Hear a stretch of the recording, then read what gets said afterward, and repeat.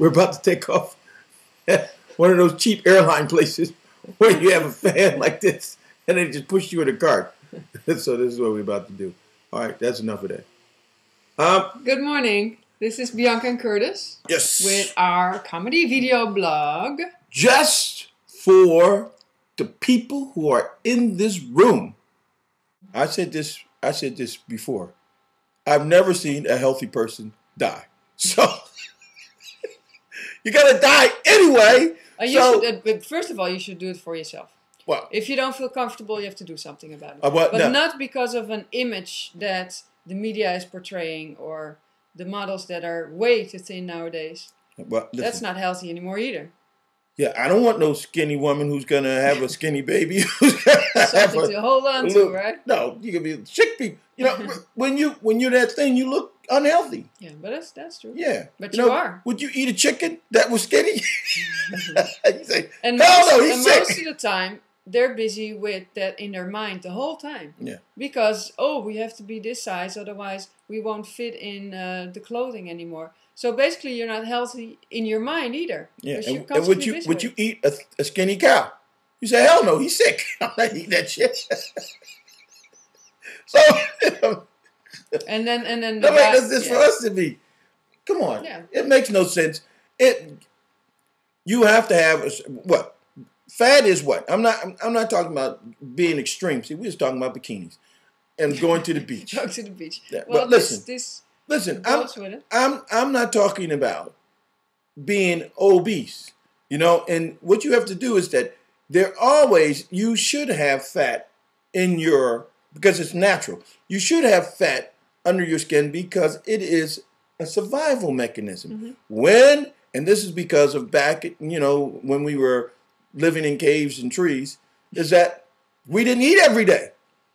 So you needed that fat for energy when the lions start chasing your ass. You didn't have that fat, man. They say, you could burn out. And most animals wouldn't eat you. They just kill you. Shit, ain't even no fat on this.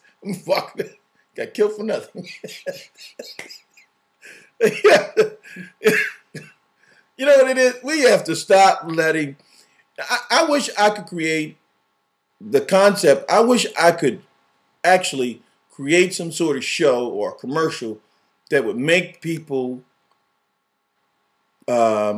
think whatever I want them to think. Because I said, people like saying, yeah, my children are acting crazy because it's television. The television's too violent.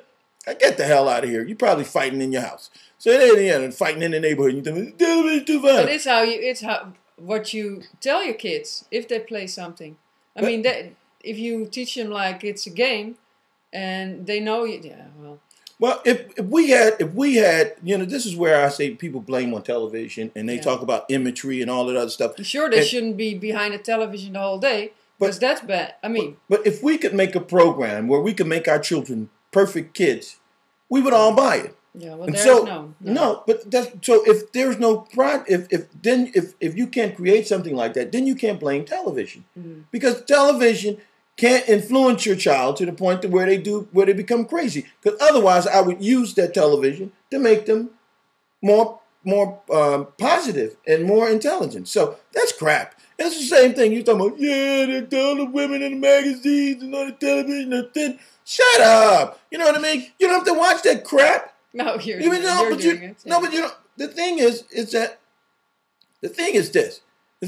You should not, first of all, equate yourself by somebody else's yardstick. Mm-hmm. You determine how you want to be and how you want to live. And if you're not happy with yourself, then make changes. Yep, and that's all up to you. And that's it. But don't be running around here like, I need to lose weight. If you need to lose weight, lose weight. If you don't need to lose weight, and if you want to eat 50 chickens, but then you have to be prepared to deal with the consequences. Yeah. And that's what the problem is that we don't want to be responsible for our behavior. Mm-hmm. And this is where we get in trouble. Mm-hmm. And back to when it was safe on beaches.